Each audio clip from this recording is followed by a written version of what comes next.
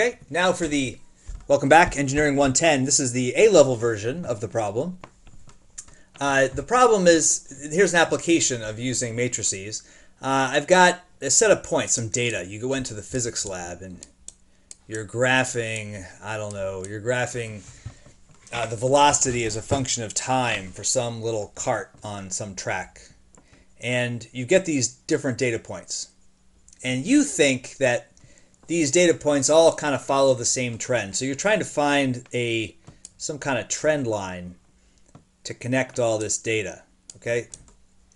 And you want to find the best line possible. Okay, now, ideally, this trend line would go through every point. Ideally, you'd find some equation, y equals mx plus b, that works for this point, and works for that point, and works for that point, and works for that point. So ideally, you'd find an equation that fits all of them. Okay, so what we're going to try to do is set up the mathematics to try to find an equation that fits all of them. So if it actually worked and fit this point, the y value would be a 7 and the x value would be a 12. So we'd say y equals mx plus b. So we're saying, so here's some equation that makes that work. And it has to also make this one work. The y value for that is a 6. The x value for that is a 7. So we're plugging in an x for 7 and a y, or 7 for x and a 6 for y. And then we'll write down that similar approach for all the points. So we've got these equations. Okay? And it looks like we've got 1, 2, 3, 4, 5, 6 of them. Okay? And if we write this in matrix form, our variables, we only have 2 variables, m and b. So this column, this variable column, has only 2. Okay? However, I have 6 rows because there's 6 different equations. So if you read off this first row, this would be saying 7 equals 12m plus 1b. And 6 equals 7m plus 1b. And 7 equals 6m plus 1b, and so on. Okay, so this is our way of writing it.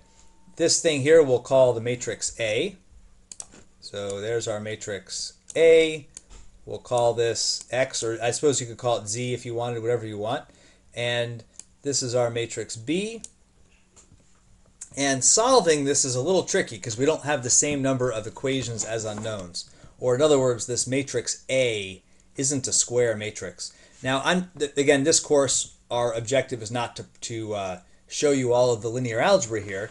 It's just to use some of it and kind of give you some of the feel for this in engineering. So the value for x can be solved by doing what we call least squares fit.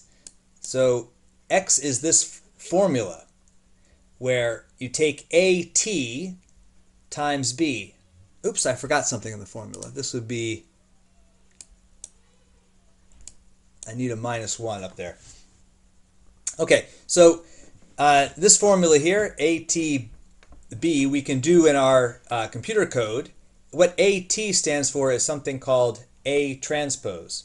So after you've entered in matrix A, you can create the matrix AT by using this function transpose, which is also provided in the matrix class. Okay, so that you'll do A transpose times B.